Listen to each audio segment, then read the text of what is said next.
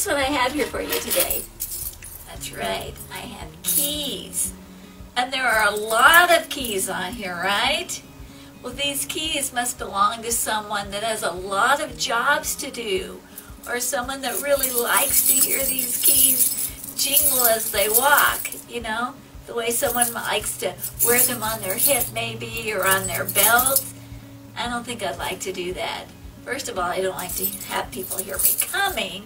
And then, you know what? Those keys get heavy. Yeah. But have you ever noticed how sometimes people have keys like made special colors, or they have different tops on them so they can tell where they go? Special keys for special things. They're made for special locks. Otherwise, if you don't put the right key in the right lock, you can twist it and turn it, and that lock is not going to open no matter what you do. So what do keys do? Right, they unlock things. So I have a question for you though. Will any of these multiple lots, oh, here's a strange key. Will any of these keys get me into heaven? Will any of these keys show me how to be close to God? No, none of these keys will do that. But what will? There is something, or rather someone, who is going to do that. And someone who's going to show me how to get into God's kingdom. Who is that? You know, of course, it's Jesus. Well, in our gospel today, Jesus described himself as being the way, the truth, and the life. After his resurrection, Jesus told his disciples, "Don't worry, I'm going to prepare a place for you. When everything is ready, I will come and get you, so that you will be with me. You know the way where I am going." "No, we don't," said Thomas. "We have no idea where you're going, so how will we know the way?" Remember Thomas? He needed to have things clear in his mind. I like Thomas. He was always making sure he knew the way. Well, Jesus answered him, "I am the way, the truth, and the life. No one can come to the Father except through me. If you know me, you know the Father." See, Jesus was telling them that he was the way, and that he was one with God. Those who knew Jesus knew God. We find those words in our Bible in the New Testament book of John, chapter 14, verses 1 through 7. Well, way back in the beginning of the Bible, back in Genesis, remember Adam and Eve? Remember how things started out smooth, but then they got rough in the garden? Well, when they sinned, it locked the door between us and the fellowship with God, and it brought pain and hardship into earthly life. Well, lucky for us, God is a pretty good locksmith, and he had a plan to bring us back into relationship with him. And that plan was fulfilled in Jesus. Jesus is the key to life. He's the way we can be saved, draw near to God, and one day go to heaven. Now, that's not something we do for ourselves. Just like we can't wiggle and force the wrong key into a lock and make it open, we can't earn or force our way into heaven. We must come through Jesus.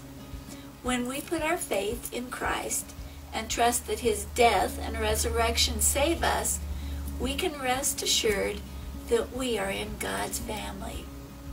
You know, we can talk to God, we can share our thoughts, we can tell him our hopes and our needs in the name of Jesus, and we know that we'll be with him in his heavenly household, and one day, and in the meantime, we know that Jesus is here with us, and he will never leave us. Jesus is the key that we need. Will you repeat after me as we pray today? Dear God, you are the way, the truth, and the life. You are the key to all things.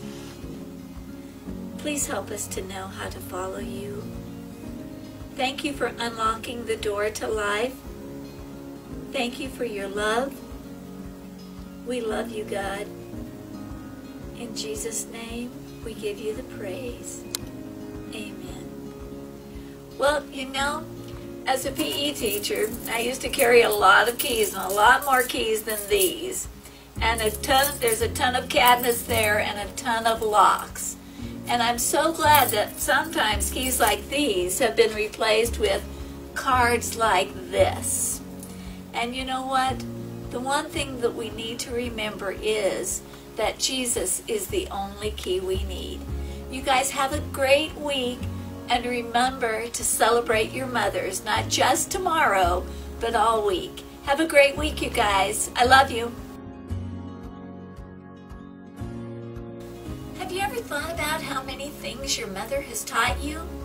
Your mom has been by your side, teaching and guiding you from day one.